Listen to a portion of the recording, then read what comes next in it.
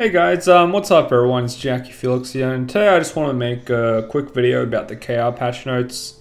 Something very interesting in the KR patch notes, some of the large-scale or siege changes that was implemented last week on Global Labs have made it live to KR servers.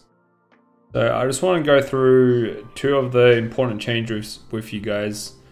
So my bad last week, I thought it was 3 billion silver additional for the guild, but it was actually 3 billion silver of net value to each individual member of the winning guild. And additionally, there are also rewards for guilds that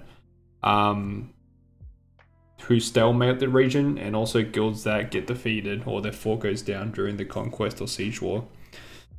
So yeah, let me go through the reward system with you guys real quick. So just go to my Discord. Has the translations. So what this is for the guild that wins the region, each person will get 2 billion worth of gold bars, 1,000 ancient spirit dust, which translates to around about 200 Caphras, I believe, 100 cronstones, 84 of the new war medals, 3 loot scrolls, and 3 supreme old moon scrolls. Now this next chest is if your fort goes down or if you're defeated during siege. So you can get 100 million gold bars. Everyone gets 100 million gold bars. And then I think additional 50 million gold bars, so 150 mil, and 10 war medals. And then if your fort's still up and the region is liberated, that means the castle owner doesn't get taken out within the allocated time, then each member will get additional 500 mil in gold bars and also 36 war medals. Now that's pretty big. And I just want to go through an exchange with you guys, which is pretty big as well. So before, it costed around 50 mil silver to drop down fort for siege, which is, you know, pretty much nothing. But now they changed it to a billion silver. Now a billion silver is a fair amount of silver. So what this means is that essentially if you're a merc guild or you're a snipe guild looking to drop a siege to get some easy payouts, this probably isn't going to work out that well for you anymore, because, you know, 1 billion silver is a decent amount of silver, and you're definitely going to run out of silver pretty quick if you keep on dropping on regions and you just with the intent of sniping. And also there's only 3 regions now. It's only Calphion, Medaya, and Valencia, and pretty much I don't think there's any chance for any snipe guild to control or win any of these regions. So yeah, those were the 2 major changes for the KR patch notes. Now I assume this would come in live on the other regions such as NAEU in 2 or 3 weeks from now, maybe even sooner than that. I guess we'll see.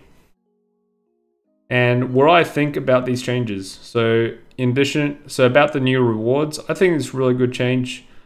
Definitely makes siege a lot more incentivizing for newer guilds, or gives siege guilds more reason to actually participate in siege, because there's actually decent rewards for the members that even if you don't win, there's still some pretty decent rewards, right?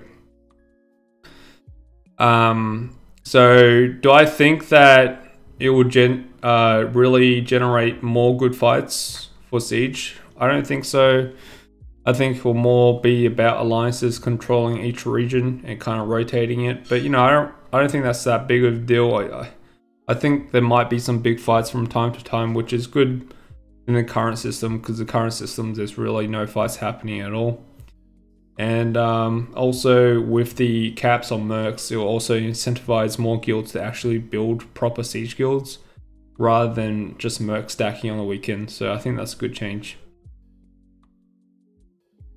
Now for the additional costs to plan a structure down from 50 mil to 1 billion silver, I think this is a really good change.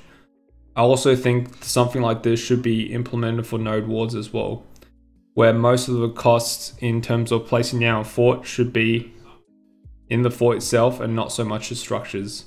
I think the cost of the structure should be reduced, while the cost of building the fort should be increased by quite a bit. And that will reduce the likelihood of guilds dropping on those with the intent of just sniping for payouts. So yeah guys, some pretty big changes. I'm really excited for these changes. They're definitely in the right direction. But yeah, let me know your thoughts and opinions in the comment section down below. I'll read through all of them. And apart from that, I hope you guys enjoy the video and you're as excited for these siege changes as I am. Apart from that, I'll see you guys next time. Peace.